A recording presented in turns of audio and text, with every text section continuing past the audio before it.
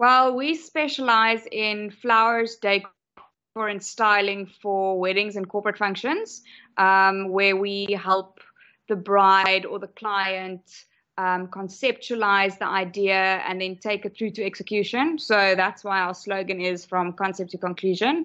But we are trying to move more into the corporate functions, as well as international functions, because weddings are very seasonal. So to keep the business afloat and sustainable, we need to diversify our services.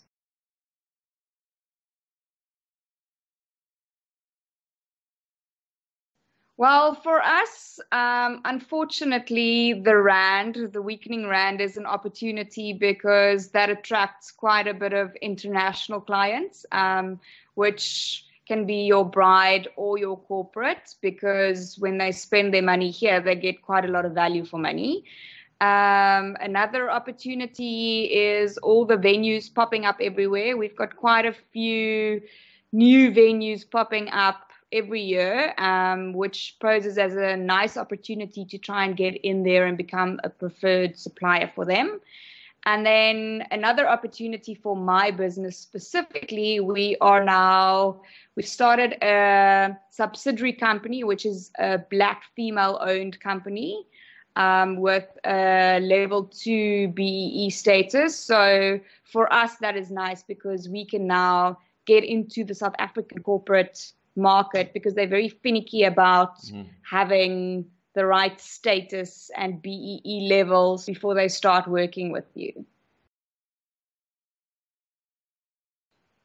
We do have quite a bit of challenges. One of the challenges that we face at the moment are uneducated clients.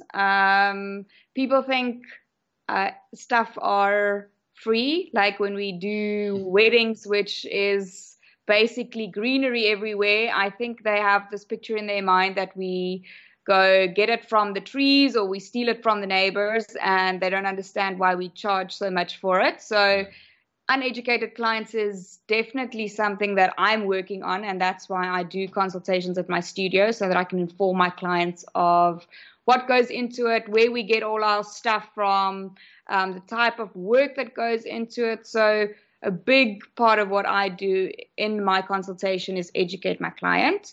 Another threat that I find is that brides think that it's quite an easy way to make money.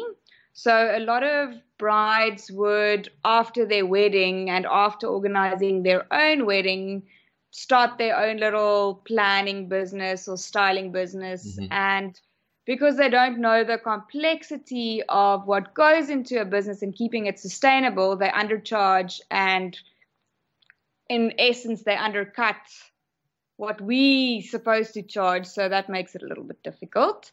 But they don't always last that long. It's just you only have a bride once. So they come in and they take those brides away from you, and then afterwards they come back to you and they said, oh, they should have made use of a professional. So and then it's too late. So unfortunately that happens as well.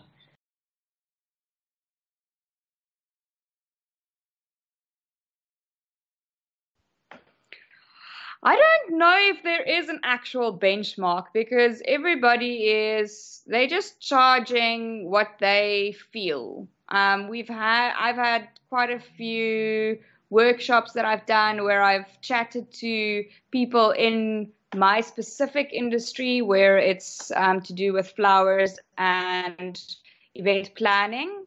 And you can't really compare prices because one person will charge 35,000 Rand and another person will charge 15,000 Rand, and they do exactly the same thing. So we don't have something where we can go, what is a salary for an accountant supposed to be with 2 years experience? And then you can find that on Google. If you try and do that with event planning or florists or stuff like that, then you don't find that. I'm also on quite a few Facebook groups, florist groups, and they are quite jacked up overseas, where they charge 3 times markup, and then they charge labor per hour for a specific rate and stuff like that. And my peers don't do the same. Everybody just jumped into the industry, and they're trying to get their businesses to work. So, and people are not very open to share kind of what they do and how they do it. So if you would ask someone like, how do you price? They won't give you a full honest answer. Yeah, that's true. And in many industries, actually, something that we've come across is that the quality benchmarking, and it's one of the reasons why reviews on platforms are so important. The quality benchmarking across the world is something that has been a little bit of a lack. You're more than welcome to charge, $50,000 for planning a wedding, but then you need to deliver on the product and the service. Exactly.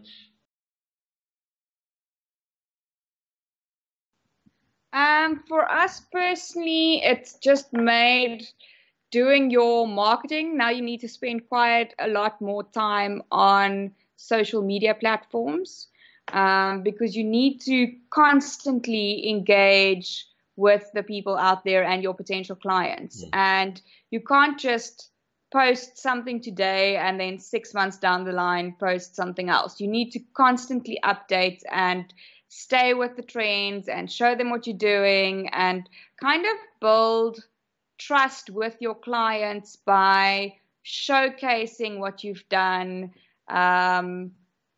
kind of engaging them in the process. So for us, we try, and it's very difficult because I don't always understand all the technical stuff that goes into this. I just want to do my creative job and actually pass all of this on to someone that has a better understanding. But we have to learn, and we have to stay with the times and know what the best way is of using Facebook marketing and Instagram and Twitter. And there are so many platforms that I don't even understand and I don't even use, which I actually should, because the younger generation grows up and they get married, and that is my client. Or they go into a corporate job and they need events, so that is my client. We don't have a strategy at the moment, but like I mentioned before, we have now started the subsidiary company, which is Black female owned. And our Black partner is actually, she does marketing for a big company. So she's going to be taking on that side of the business. We're actually sitting together at the end of the week to chat about that, because it is quite important to have a plan. True. But I must say, we haven't worked with a plan. We just do what we do and post photos and hope people see us, and maybe do a little bit of an ad here or a competition there, but not really like a concrete plan that we follow. Yeah, and it is quite intimidating, like you said, the complexities and the fact that it changes on a regular basis. Google updates their algorithm. Facebook changes, your organic reach and your paid reach. I'm not going to confuse you even further, but it changes even for me. I've been working in this industry for quite a few years, and I come from a content perspective to this game, but I do have a sort of a medium level coding insight, and I have to refresh my insights every now and again to make sure that I know exactly what's cooking. I think it's important to establish exactly why we are, as business owners, why we're participating in digital strategies and activities. Would you agree that it's mostly to increase your digital exposure so that you can get that traffic through your door? Yeah, we have to. There are so many businesses that we are competing with that if we don't put in the effort to try and attract the client and to try and make our service most attractive, then we're going to lose out and we're going to have to close our doors. So we have to, unfortunately, we have to play the game And if you're a business owner of a small company like mine, we don't employ many people. And I have to do the finances, and I have to be the creative director and the marketing director and all of that. So I have to be part of this process if I want to or not, because until we are big enough to outsource that, it's in my hands to make sure that it actually works. People would be reluctant to trust you because I'm the same. I don't just trust anybody. There's so many scams out there. Absolutely. And with this whole thing of fake it till you make it, anybody can put up this whole show of I'm this brilliant person, and they can steal photos from the internet.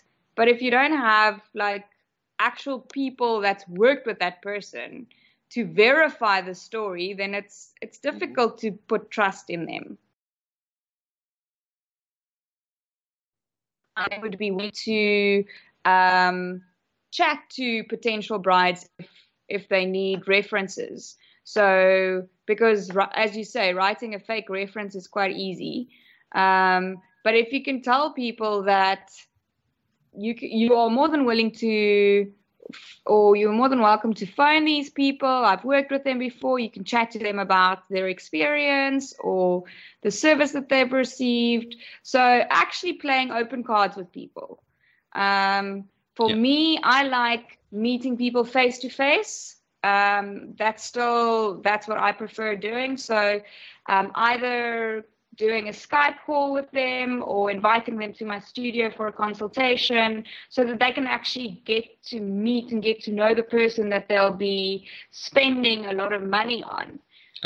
For me, it's quite important to have that personal relationship with my client.